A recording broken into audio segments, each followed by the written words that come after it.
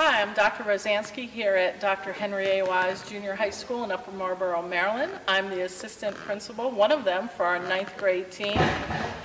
The Beautiful Tomorrow campaign that we had today was wonderful.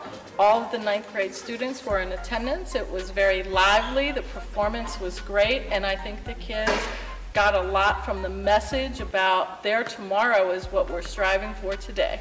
My favorite part of the assembly today was when Jason Lewis had all of the students get out their cell phones and actually tweet him questions for him to answer about his life, what he recommends, what they can do for a better tomorrow, and how it all relates to the high school experience. I would highly encourage other schools to have Jason Lewis and the Humboldt Kings Beautiful Tomorrow Tour in their school to help their students, particularly the 9th graders, with thinking about tomorrow, thinking about going to college and what their future holds. It was great, it was interactive, and the students really had a great time. A lot of stuff that be sending y'all in certain directions that might not be the healthiest way for y'all to go. And so if I could be an opportunity to just be a light, man. My question is, so since we're all going to be graduating by the end of Donald Trump's first term, how do you think it's going to influence the election?